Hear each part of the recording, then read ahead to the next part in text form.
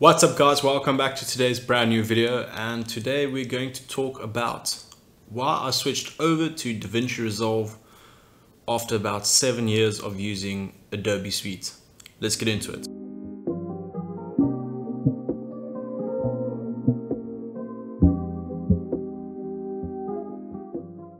Okay, so first of all, yes, that is my microphone you're seeing. Trying this new look to get some more depth of field, make everything look a bit nicer with the setup and stuff, and there was no real way for me to mount this microphone out of frame. Firstly, it's going to be the most obvious reason, and that is pricing. At this current point in time, if you look on DaVinci's website, they're actually quite nice. They give you your result in Rand, which is what we use here in South Africa, and currently it's going for 6,150 Rand. And you might be like, gosh, that's a lot. But, important, if you go to Adobe's site and you go look at pricing, you are paying around $52.99 a month, which is, bring up the calculator, 52.99, and I think right now the Rand dollar exchange is about 19, so that will give you 1,006 Rand every month deducted from your bank account. And you might be like, well, yeah, it's Adobe, it's famous.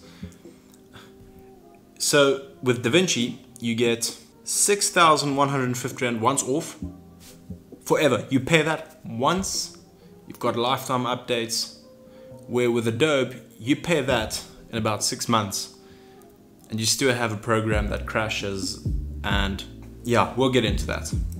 Alright, now that we've got pricing out of the way, the next thing for me is project databases versus project files. So if you're working with Adobe's suite like Premiere Pro and After Effects, you have what is essentially known as project files, which you create, which is this little file that gets stored along with either inside your project bin where all your footage is, or you could store it somewhere else, but you've got all these little files that's stored over like various locations. And if you need to work on a project that was stored on an external hard drive and you just forgot the drive, then you're pretty much buggered. Whereas in DaVinci Resolve, you have project databases.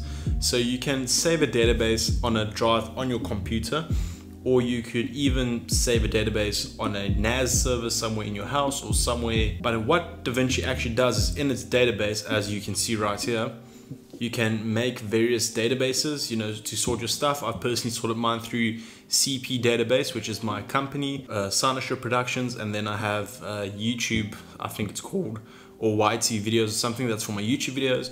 And then if you click on those databases, all your project files are stored in that database. So you never need to search for project files when working on projects, etc. Thirdly would be node-based color grading and effects versus adjustment layers. So if you've been working in Premiere Pro and you have experience in either Premiere or After Effects, you would know that you can do color grading on a clip, but only to a certain extent. Then you'd have to make an adjustment layer and another one and another one, and that just like fills up your timeline and it looks really, really bad.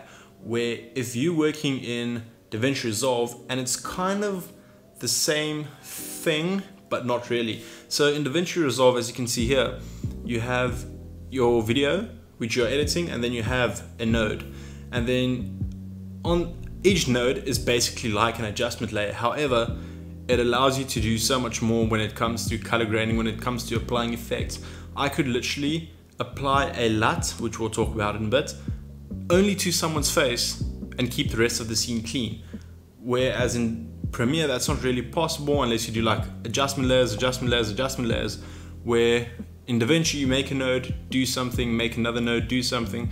So a node is basically like a layer, but it's hidden inside of your video, and that keeps the timeline clean and makes your whole process of working and editing so much quicker, because your computer doesn't have to constantly run through those adjustment layers on your timeline, and we all know that a big timeline slows down your computer no matter how fast it is. Number 4 would be speed, and we just talked about this in the previous discussion or the previous topic, but Adobe's suite runs mostly off of your CPU and about 20 to 30% off of your GPU. So where in a case where I take a 4K ProRes file or DNxHR file, let's say it's 30 seconds, and I render that clip in Premiere Pro, it would take me roughly about 1.5 minutes, 2 minutes to render. However, in DaVinci Resolve, that same clip with the same LUT applied to it took about, I think, 38 seconds to render. And that is because DaVinci Resolve is like almost 100% GPU based. So if you have an extremely strong graphics card, it's just going to run so much faster than relying on your CPU with only a couple cores to like do all the rendering and processing. If you guys want to see me do a render test between Premiere Pro and DaVinci Resolve Studio, then I would gladly do so. Just give this video a like and leave it down in the comments, let me know, and then I'll add that to my list of videos that I want to make. The fifth thing would be LUT workflow. Now, if you're watching this video and you don't really know what a LUT is basically like a preset that you use on photos, but just for videos. So the LUT contains all the color and adjustment data that would be applied to your video. So right now you can see this is a log format shot video, but with my color grade on top, it gives you this studio look that you're seeing right now. So when it comes to working with LUT in Adobe Suite, whenever you're working on a clip and you want to put a LUT on that clip, you'd have to go click on the clip, go to your Lumetri tab or whatever, click on browse, search for your LUT wherever it's stored or saved, and then click on that and then click apply. But in DaVinci Resolve, as you can see right here, it's almost like a LUT database. So you could just simply right click, open folder location, drag in your own LUTs or LUTs you've downloaded, whatever, doesn't matter.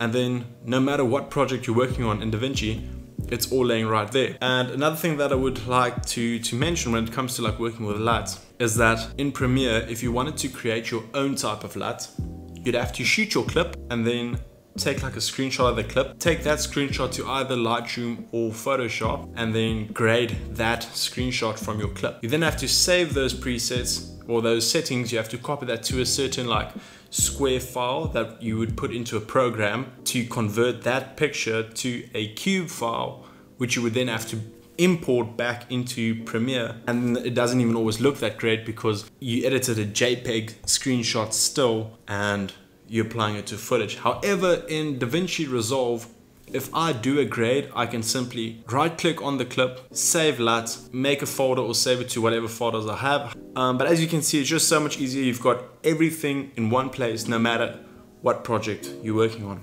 Tip number 6 would be 4 programs in one. So if you're familiar with the Adobe Suite, you know that you have Premiere Pro for basic editing. If you wanted to do any special effects, super slow-mo with software, do motion tracking and things, you'd have to go over to Adobe After Effects, which is program number 2. And then if you wanted to do like any special like audio effects, you'd have to go over to another program from Adobe called Audition. And then if you have multiple projects that are lined up that you just want to like leave your computer to render and export, you'd have to go to the 4th program, which is Adobe Media Encoder.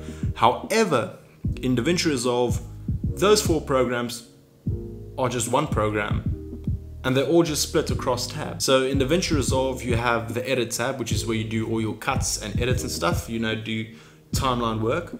And then to color grade, I just go to the Color tab, which is part of the editing.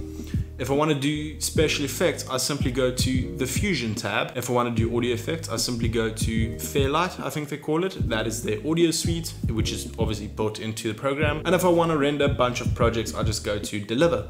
And there I could line up render queue, render queue, render queue, just line up a ton of projects and just click render and it does it. So this concludes my 6 reasons, well, my 6 biggest reasons why I switched to DaVinci Resolve. And I hope this has helped you. If you'd like more videos about DaVinci Resolve, please leave a comment down below or send me a DM on Instagram. I'll be more than happy to answer that. Good luck with quarantine. I hope to see you all in the next one. Peace.